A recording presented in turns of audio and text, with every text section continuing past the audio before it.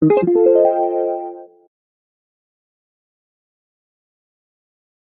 everyone, welcome back to my channel. So thank you so much for stopping into my channel. If you are new, don't forget to click the subscribe button down below. That will make sure that you don't miss out on any upcoming videos. If you are a subscriber of mine from before, thank you so much for watching and staying tuned. So yeah, really quickly, let's go ahead and get on with the video. As you guys can already see in the title, I'm going to be doing a review on the Anastasia and Nicole Guerriero palette. I know most of you guys have probably seen a lot of people talking about this palette because it's been all the rave, amping up even before they actually released the palette. And I just wanted to come on here, give my official kind of review and my opinion. So yeah, let's go ahead and get started with the video. So this is the package right here. It is a beautiful pinky peachy type of a color, and it just says Nicole Guerriero on the front here, and then ABH on the top. Well, Anastasia Beverly Hills. It does come in this little slip here that you kind of just pull off the top casing here, and when you open it up, it does have 6 shades. So the top ones here are more like pinky silver toned colors, and then the bottom ones here are more like your golds, and then you have like a white shade here that has like a little bit of a blue shift to it. So this palette does retail for $52, and I know you guys, if you're in the States or anywhere else, you're probably wondering why I'm saying $52. Well, I'm from Canada, and in Canada it does retail for $52. So I think it is a good value for your money, especially because you're getting 6 different colors, and you know, you can kind of mix and match them. So when I first saw the palette, I was mostly interested in the top portion here, and not that the bottom colors are not nice. These colors are more of your typical gold shade, and I have a lot of highlighters, so I wasn't really gravitating to those ones, and I just thought that there was going to be more that I could do with these pink shades if I wanted to be a little bit different. So of course, on the 26th and the 27th of February, they had the pre-launch on the Sephora mobile app, so I jumped on and I was able to get this palette no problem. So when you look at the palette here, there are 6 shades, and it is a great value. However, you will notice that they are a lot smaller than the pans that were in the original glow kits, and I myself have the Gleam kit right here. This was a limited edition product. I think they do actually have like the other glow kit. I think it was like That Glow or Sun Dipped or something. They still have that one available, and it's the same pan sizes as this one. So if you compare the Nicole palette to this one, you can see that you only get 4 in here, but you're probably getting you know, a lot more in each pan. So the total amount of product that you get in the Gleam 4-pan palette is 7.4 grams, and in the Nicole Guerriero Anastasia Beverly Hills palette, you only get 4.5 grams. And I believe this palette actually sold for the same price as this, so I think you're paying a little bit more for the name because it is a special collaboration. So you kind of just have to take that information and gauge it according to what your feelings are. Some people might not care that you get less product in here, but you get more variety in the shades, and other people might just say, you know what, I like 4 shades, and 4 shades is good enough for me, and I personally like to have more actual product in my palettes. I want to say that when I got the palette, I of course swatched it, and I noticed something that not a lot of people are mentioning in their reviews. The shades in this palette do have different finishes. They are all buttery, they're smooth, and they go on easily. They pick up nicely on a synthetic brush.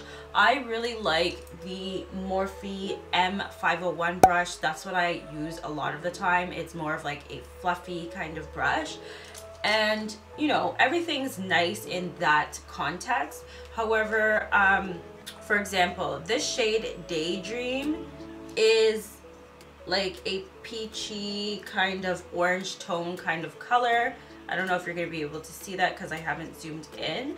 And that color I really do like, but something that I noticed when I put this on my face is that a lot of these colors do have glitter. And I am someone who does not like any glitter in my highlighters, so I was a little bit put off by that. And I kind of went through all of the shades in the palette and I noticed that, yeah, some of them have glitter and some of them don't. The glitter, I think, is more visible when you get it on your face and the light hits your face. I did try to demo this on my face, but honestly, I just didn't like the amount of glitter in it. The glitter in this palette is very similar to the glitter that you'll find in the ColourPop highlighters, because I know I have one of those, and when I got that I wasn't particularly, you know, over the moon about it because of the glitter. But yeah, it's very similar to that glitter. It's also very similar to the glitter that you'll find in the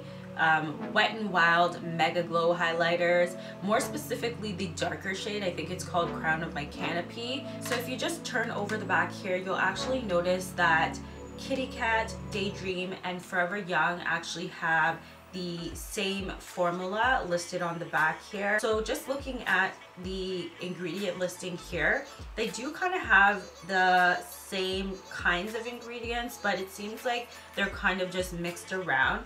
One thing that I actually noticed is 143's first ingredient is completely different from what is in all of the other shades. So I don't really know. I'm not like an expert on what different ingredients will do to products and like how that will change the consistency. However, just watching a lot of Stephanie Nicole's videos, I kind of got in the habit of checking ingredients when I'm kind of trying to decipher if something's gonna work for me, or trying to understand like why this product might be different from another. So that's really all I'm gonna say about that. I think you guys kind of know where this is going. I think the colors are very nice. Nothing against Nicole G or anything, but I personally feel like this is not a palette for me, and I don't think this is going to be a palette for someone who also doesn't like glitter. So I would personally recommend this palette if you don't mind like a little bit of glitter in your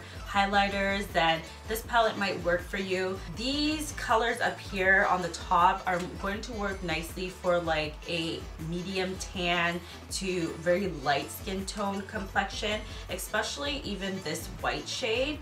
These colors on the bottom here, the two gold ones, are more going to work for like my skin tone and deeper probably. I mean, you can probably get away with it if you're like a medium tan skin complexion. And these two here, which is Kitty Cat and Daydream, are also going to work really nice on a deeper skin complexion as well. And then I'm gonna say Forever Young and Forever Lit are kind of more geared to light skin tones. So I think everyone is going to kind of have to mix and match the shades. So, you know, you might mix a little bit of Forever Young with Glow Getter, or like if you wanted to darken up Forever Young, you might mix in a little bit of Daydream.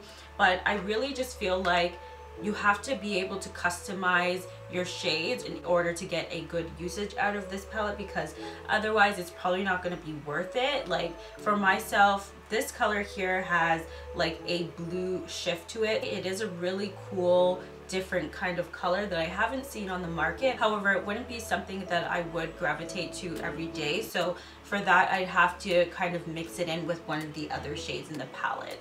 Alright guys, so we're going to go ahead and go into the swatches of this palette.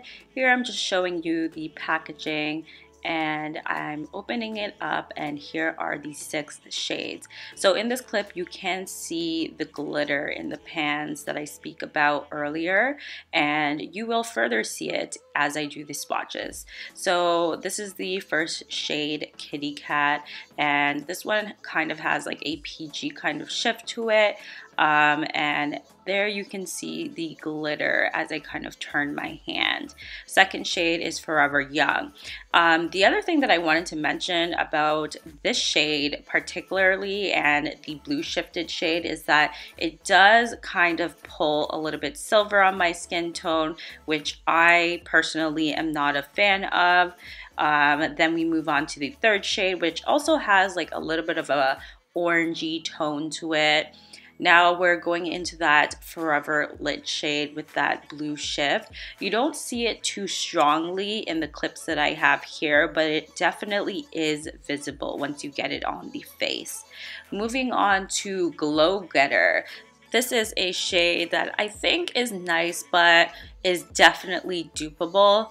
And then we're going to move on to 143, which I think is a slight bit darker, and it is also nice, but I think it is dupeable as well. And now I'm just giving you a shot of all the colors together.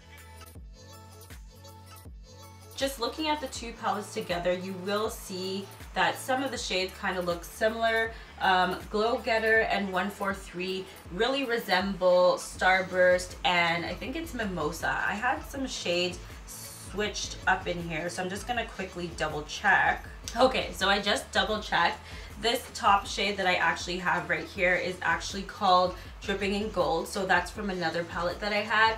And then the bottom one on the left here is called Mimosa. So I feel like you would probably get a very similar color from those two shades in the Glow Kit compared to the ones in the Nicole palette. So I just swatched them on my hand right here, and I don't know if you guys can see, but they're these two top shades. And then I will swatch Starburst, sorry, not Starburst, that's Dripping in Gold on the top, and then I will put Mimosa on the bottom here. So just from these swatches right here, you can actually see that these two are the Nicole highlighters, and these ones over here are the Gleam Kit highlighters. So the ones from the Nicole palette are a lot more intense and have like intense sheen.